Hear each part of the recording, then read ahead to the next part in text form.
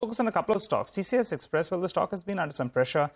It slipped around 9-10% odd in the last 1 month and around 17% this year so far. Remember, the management earlier indicated that the full year target growth of around 15 to around 16%. EBITDA growth will be around 25 to around 28%. To discuss how the first quarter has shaped up, what's the outlook for FY24, we're joined by Chander Agarwal, the MD and at TCI Express. Hi, Chander. Good morning. Thanks so much for joining in. Well, tell us, how has quarter one been so far? Mahindra Logistics, they said not much has changed since quarter four in terms of sentiment as well as momentum.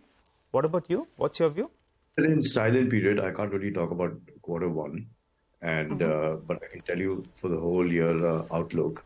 And it kind of seems to be in order as per our targets. And I'll just give you a brief, to give everyone a brief understanding of the growth cycle that's happened since COVID. So this is based on the GDP growth of India. In 2020, we had a negative growth of 6.6%. In 2021, India had a GDP growth of 8.7%. 22 was 7.2%. And 23 going forward, I don't think more than 6% is what is going to be the growth levels. Now, this clearly indicates that there's a very high base existing. So we had a growth of 28% in 2021, 18% in 2022, 15% in 2023.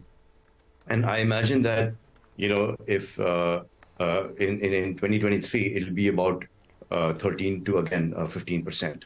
So this year, the high base that we have seen since COVID will kind of start equating out. And this is for the whole. Yeah. All right, Chander. So basically, we have some guidance that we had earlier from you. And as you said, quarter one, you're in silent period. But for the year, you're holding on to the guidance you had given us earlier, right? 50 mid-teens growth, as well as on the top line, and EBITDA growth of mid-20s. Holding on to those numbers. Absolutely. Got it. Any price increases you've taken so far? So we have started the process. Q1 is obviously, it takes about a year to get the entire effect of the price increase. And that is going on as we speak. There is no change in that. Okay. Chander, hi, good morning. Since you're on track to meet your full year targets and you said the demand is also pretty good, let's talk about how much capex you plan to put on board. Because I think your capex was around 500 crores for the next couple of years till 2027. How much have you spent up until now? What will your capacity look like over the course of the next couple of years? And would you want to raise that capex target given how good demand has been?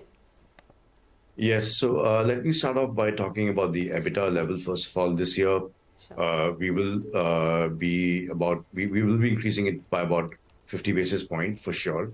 And then based on that, the capex is on target, of whatever we have given out, 500 crores for the 5 years. And this year would be another 100 crores that we would be investing, and we will be debt free still. There's no change in that. And branch expansion will be also, the same way that we've been doing.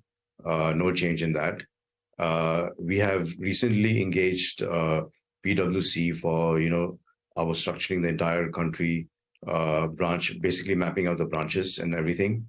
So that's something that we have also initiated. Also the Pune automation will happen this year. So I think pretty much with all the high base and all the the different situations globally that we have been facing, will kind of like start to smooth out from this year going forward. So your capex target will remain the same, right? 500 crores until 2027. Yes. No change in that. Okay. No change in that. Okay. Just one follow-up to that. Your share of new businesses, are you planning to take that up further? It's currently about 15% of your overall business. How much would it be over the next couple of years? And if yes, will a large part of your capex go towards new businesses as well? So, the good thing is that the new businesses don't require much investment. They work off our existing branches already. And of course, we have to add more manpower, which is going on as we speak. Typically, we add about almost 200 to 300 people every year. And all that is absorbed in the new businesses. However, the new businesses are not capital intensive. And that makes it very highly profitable also. So, with the entire high base now kind of like leveling out, we will see the real growth coming in.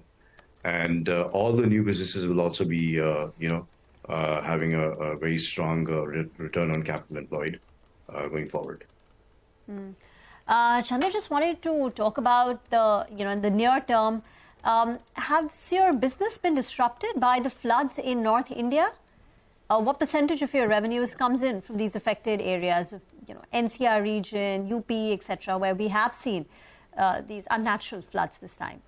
We have not been affected at all because, again, the locations where the highways have been like they have been broken or, flooded, they're not the main highways.